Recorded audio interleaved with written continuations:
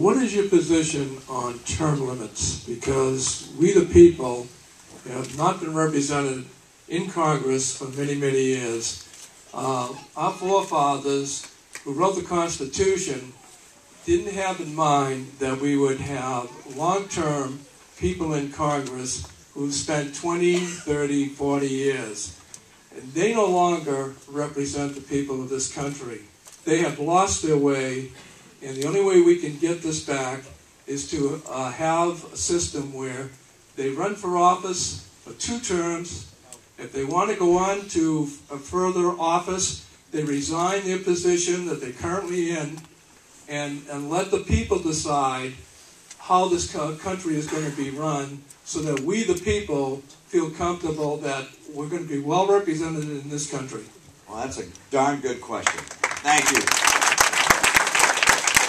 And when I say it's a darn good question, what I mean is I surely agree with you.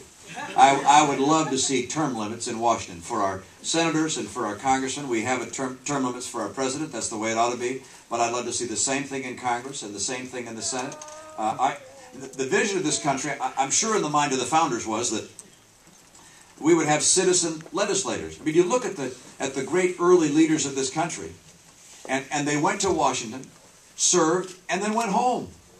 Wouldn't that be nice? Wouldn't it be nice if the people who went to Washington had actually lived in some place before that, worked someplace before that, known what it's like to work in enterprise? You have a president who's never had a job.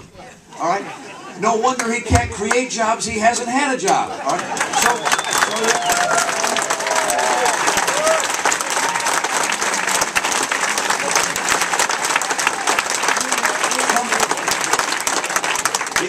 It seems some people go to Washington to serve the people, and then they stay to serve themselves. And I would love to see term limits, and I don't know what the right number of terms is. We can all talk about how many it would be and so forth. You want people there that have a long enough experience that they understand how the process of government works, but you also want them to know they're going to go back. And you don't want them to have extraordinarily special deals.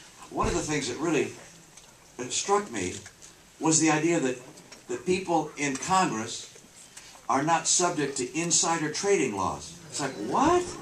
I mean, when I heard that, it's like, you got to be kidding me.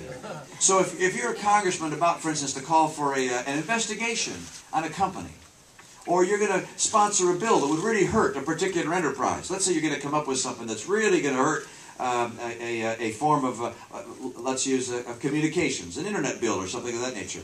Well, you can go out and short the stocks of some of the companies that trade in that area before you announce your attack. And then when the stocks get hurt, you make some money. It's unbelievable that they're allowed to do that.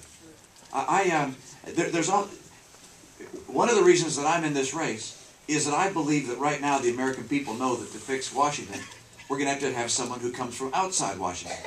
I am not a creature of Washington. I haven't been in Washington as a politician. I won't stay in Washington when my term is over. Or terms, as the case may be. I mean, I will go home. I love Lake Winnipesaukee a lot better than I like Washington, I got to tell you.